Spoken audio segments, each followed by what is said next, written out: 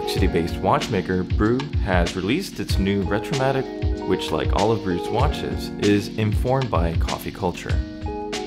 Interestingly, the specific inspiration for the Retromatic is bespoke espresso machines that feature a pattern of circular cutouts for drain grates. The Retromatic dial features these circular cutouts, which actually offer excellent legibility and some three-dimensional visual interest.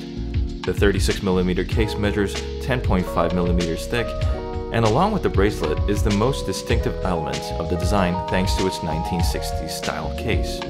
The bar-style bracelet is brushed stainless steel with a quick release. Brew has crafted a bracelet that is comfortable and beautifully complements the Retromatic's overall design. Brew has given buyers the option of either a Sellita SW-200 movement or a slightly more budget-friendly option of a Seiko NH35. The movement choice depends on the dial color.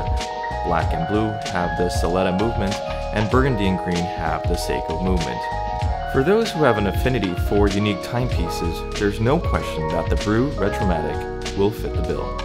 For more, visit IMBOLDN.com, and don't forget to like, subscribe, and hit the notification bell.